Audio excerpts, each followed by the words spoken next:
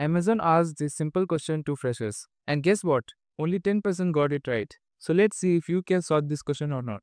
So the question was, if you are given 8 identical balls and among that 8 balls, one is slightly heavier.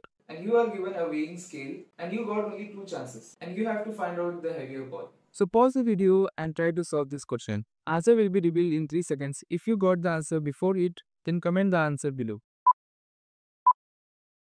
So coming to solution. So in the first step, we will divide 8 balls into 3 groups. First 2 groups will be having 3 balls each and the last group will be having 2 balls. So first we will put group A and group B in the weighing scale. Here two cases are possible. Either the weight can be balanced or one group among the both will slightly come down.